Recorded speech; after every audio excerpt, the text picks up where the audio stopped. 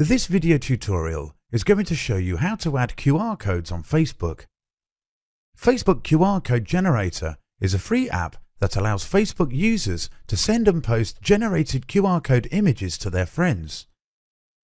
Users who see the QR code need to have a QR reader on their smartphone in order to scan and decode the image.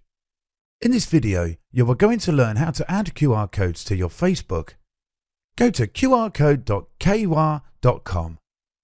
Log in with your Facebook and click OK to allow KWAR access. Choose the kind of QR code you would like to create. This ranges from URL, SMS, text, phone number, or contacts. Choose one from the list. Enter the required information that you intend to share on the text boxes provided and click Generate. Right-click on the new QR code generated on the left and save your image on your computer's directory. Log into your Facebook account and click Add Photo. Select your QR code from the directory and upload. Write something about your QR code, and here you will have successfully added a QR code on Facebook.